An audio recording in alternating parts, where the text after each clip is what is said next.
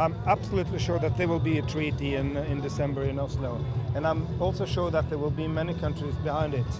But we still need to gather more support, because the more countries we have and the more public support that's behind it, the stronger the treaty will be. Because even if we have a treaty, it could be either a weak treaty or a strong treaty. And we just seen some weeks ago that even if there was some kind of a treaty coming up in the future, both Georgia and Russia used cluster munitions in the war between them.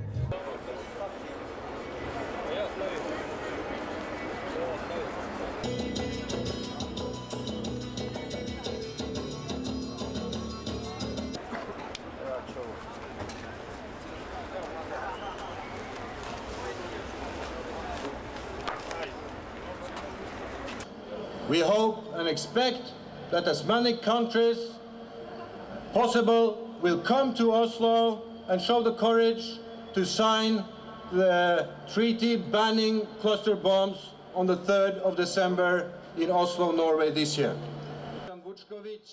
And Branislav Kapetanovicin from Serbia for coming. Now I'll give the word to Mr. John Rodstead, our fellow activist.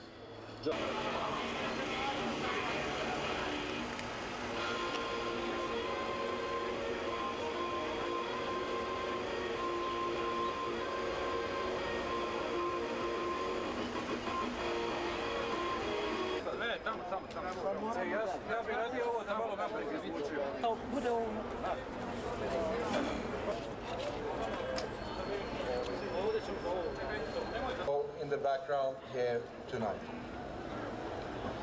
Congress is working, and they're going to pay respect to his employer because. Thanks for the interest. No, it's okay.